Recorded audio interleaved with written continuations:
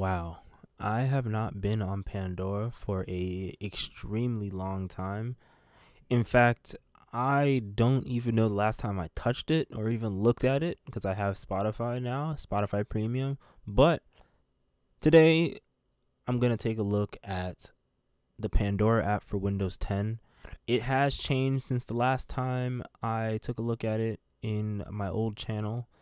In fact, I'll show a clip in the beginning of this so you guys can see just how it looked in the beginning of the days of the Windows Store. And then you can see how it is now. So without further ado,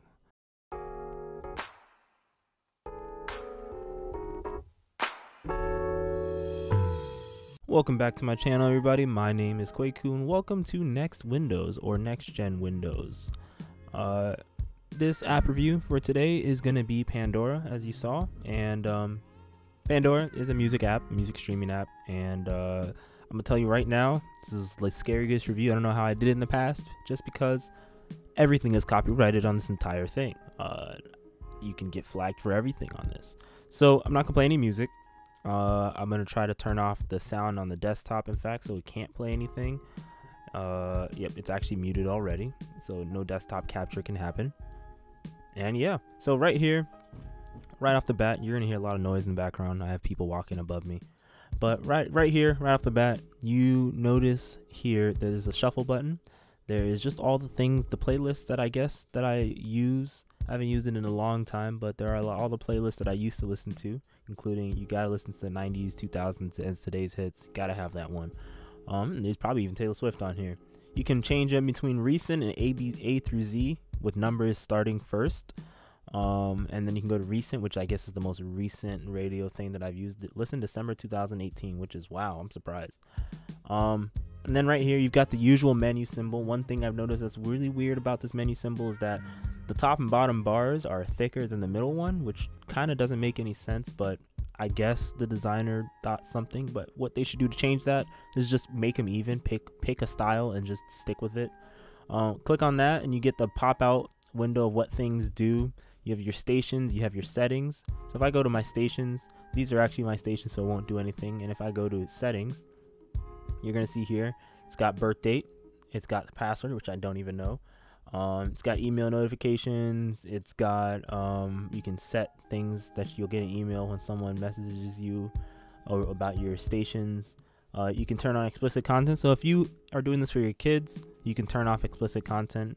Lock screen, you can set Pandora to work to play in the lock screen. I guess you can see your music. Yep, it display track name, artist name on your lock screen. So when you lock your computer, it'll show it. You sign out, help, advertise on Pandora, which would be nice for me in photo. And yeah, and you got your account just like before. So if I go back and I go back to stations, you'll notice here you have create a station. So if I click on this, I can create a station. So let's say I'm listening to some of the hottest K-pop folks out there right now, BTS. I can click on that and it'll play a station from BTS. There you go, you got BTS playing. Why is it skipping? Oh geez, you didn't hear that. I'm gonna mute it, but you got BTS. In fact, let me mute my speaker. There we go.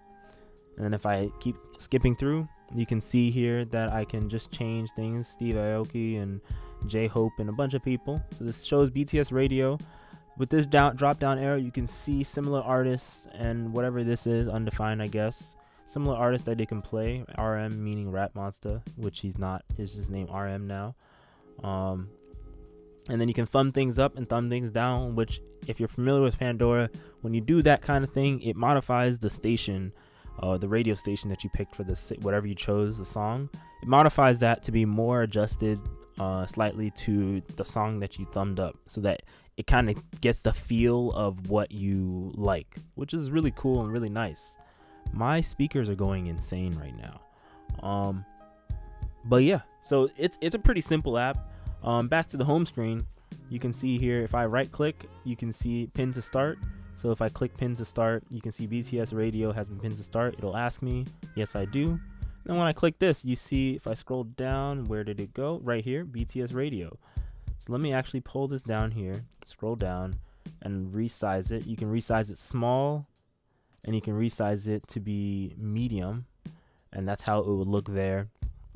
Yeah, it's a pretty simple, very simple application. You got your current, what you're playing, you've got your play button, and you've got all the things that all the radios that you've started playing on this application. And it's pretty straightforward. There's not much extra to it. There's nothing about Pandora Premium on it, but it does have ads on it as usual until you have Pandora Premium. But I doubt there's any. I don't have Pandora Premium, but I doubt there's any true like pick your song as if you have Premium that you can actually do on like iOS and Android. But yeah, it's a pretty short video, but this is Pandora for Windows 10. You can get it on the Microsoft Store. I'll have the link in the description as always, and it's free. Sign up for an account. You can listen to music, stream music, radio, anywhere. Whether you want it on Windows 10, iOS, Android, or whatever other platforms are out there. You can have it on the web too. So yeah, this was Pandora, the Windows 10 app review. If you have any questions about this app or anything else that you want me to review, leave a comment below or send me a message. All the social info is in the description. As always, my name is Kweku. Thanks for tuning into this video. Take care.